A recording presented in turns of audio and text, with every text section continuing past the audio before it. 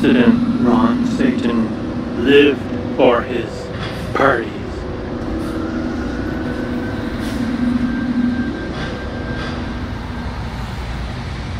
Welcome to Lobido Channel. Today's episode is the Banquet of President Ron D. Seyton.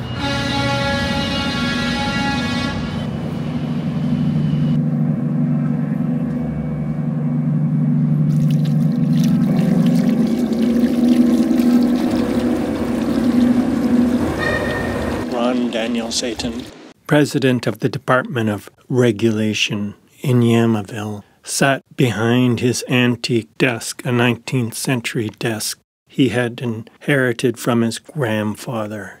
It was a handmade oak desk with walnut inlay on the top.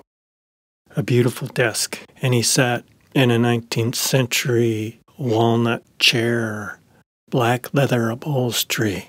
A huge, heavy armchair.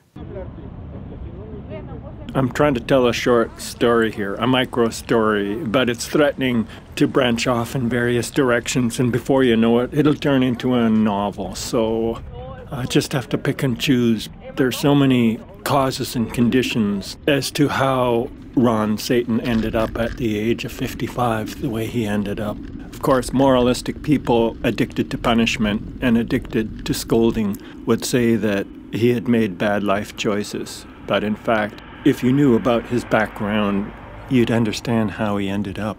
When he was manic, he had a lot of charisma, and that's the power he used. Manic power to work his way to the top, even having sex with no matter who. He was omnisexual, and in this way he became director of the Department of Regulation in Yamaville. He had a woman who would come in at lunchtime sometimes, about a couple times a month, and who would dress up like one of his employees. She would wear a typical office outfit and approach him and then pretend to be one of his workers, and then they would lie down on the couch and they would make out.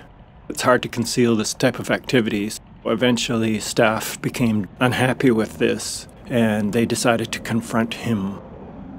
He got wind of it because he did have people who were ass lickers who brown-nosed their way into his good books by providing information about office intrigue. He knew that they were coming to confront him. He decided the best defense is offense. Right away, he changed the topic and started telling them about birds and seagulls nesting on the roof. Also, he promised to invite them all to his year-end banquet, the end of the fiscal year, to celebrate that they'd come out ahead. Actually had a little bit of a surplus, which was given to the department to distribute.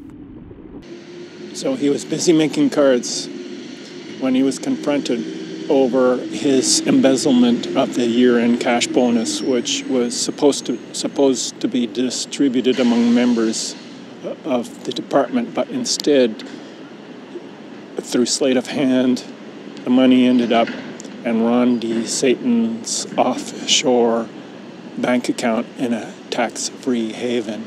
And someone in documentation discovered this, and so 3 of the workers were elected to confront him on this.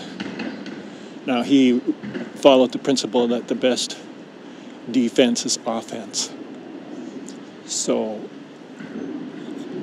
he started complaining about the pigeons and seagulls nesting on the roof of the building and the danger this caused to the health and well-being of the workers because parasites and microparticles from the feathers and rotting bird droppings could get in the air vents and they'd be circulated throughout the building and inhaled into people's lungs, causing a serious health hazard. So he said, I'm going to call an emergency meeting and we have to deal with this problem of pigeons and seagulls on the roof as soon as possible.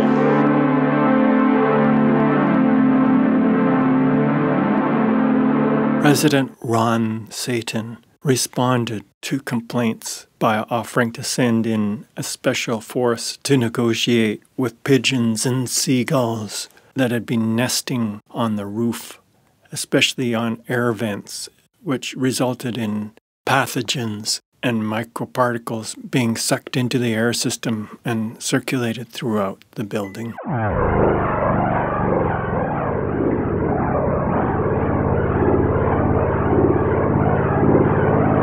The purpose of the department was to bring about standardization. Standardization was the mandate.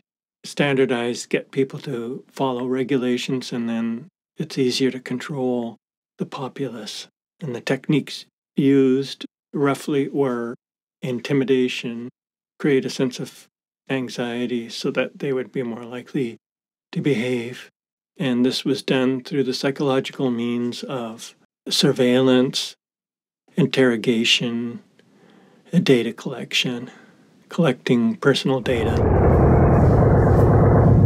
The department was very efficient and had a surplus at the end of the fiscal year, and so they were allowed to keep it as a cash bonus for work well done. It was to be distributed. That was the understanding, that the money would be distributed among all the workers in the department.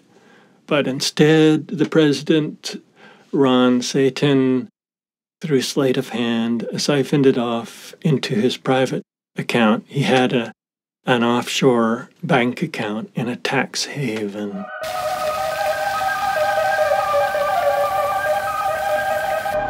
Where did you hide the money? President Ron Seyton, where did you hide the money?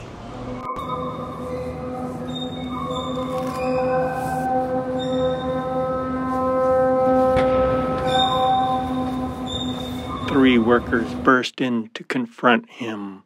Ron Seyton sensed their discontent, and to diffuse their aggression, told them that they were invited to his banquet.